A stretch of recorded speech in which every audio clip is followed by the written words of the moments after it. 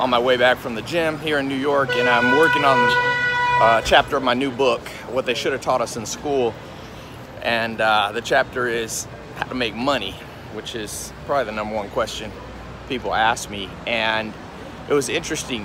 One of my second mentor, Alan Nation, he told me, before you can fix where you are, you have to understand how you got to where you were. So if you're broke, when I was broke, I had to start out, before I asked how I could get unbroke or make money, I had to figure out why I was in that scenario to start with.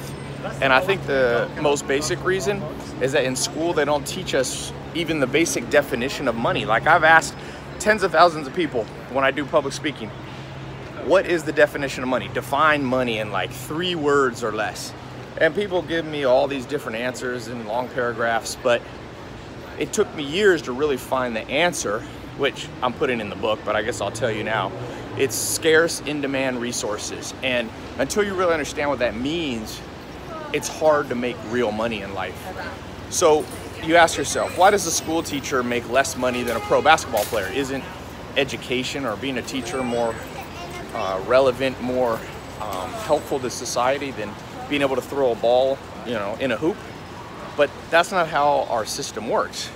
If you understand the capitalistic system, it rewards people who have scarce, in-demand resources.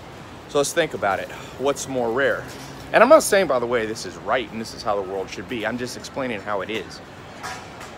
If you're 6'6", can throw a ball in a hole or kick a ball like a soccer player, you make 50 million bucks a year. By the way, speaking of that, I got my new kicks.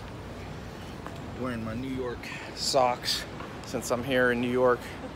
But it's more rare to be able to play pro athletics than it is to be able to teach school or, serve coffee at Starbucks. And therefore, less money flows in that direction. Money is like a flow, like a river, and it flows in the directions of scarce.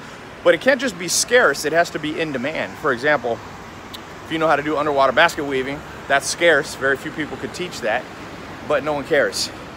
So going back to the sports analogy, World Cup, 700 million people watched it.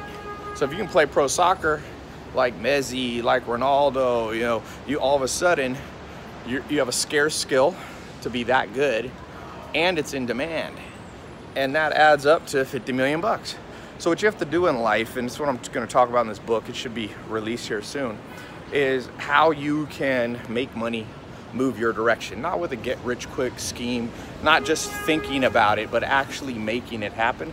And the first place to start is building more scarce, in-demand skills.